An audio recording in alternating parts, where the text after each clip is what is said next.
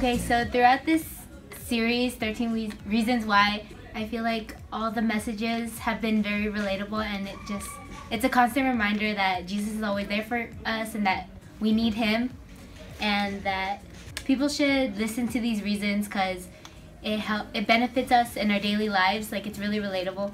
And yeah, Jesus loves you. Alright, so something I learned from this week was that God gave me strength to persevere. There you go.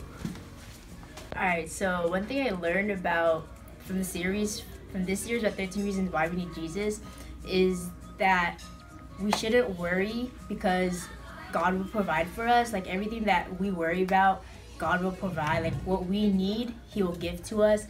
And that in order for us to get what we need to pray for it and not use prayer as when we hit rock bottom. So prayer should be one of the first solutions we have instead of it being the last. The one thing that I've learned from the series is that God loves me, and he will never stop loving me because I'm his child. During the series, I learned that I shouldn't be overthinking too much or worrying about the little things, and yeah, that's about it. My favorite part of the series was when Chris Jeff talked about how Jesus loves you, and then also when Chris talked about how you're never alone. And I think the two are really fitting together because God loves you, and he's never gonna let you be by yourself, and yeah. One thing I learned from this series is that following God is uncomfortable, but if you do it, it'll lead you to what he has planned for you. What's one thing you learned in this series? Just one thing, say. Jesus loves me. Yeah.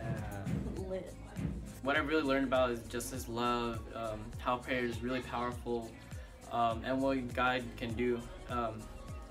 And really what it speaks to me is that how good the Bible is, one, because it's like a life guide to me. Just like it's crazy how it was created years ago, centuries ago, but then it kind of translates now.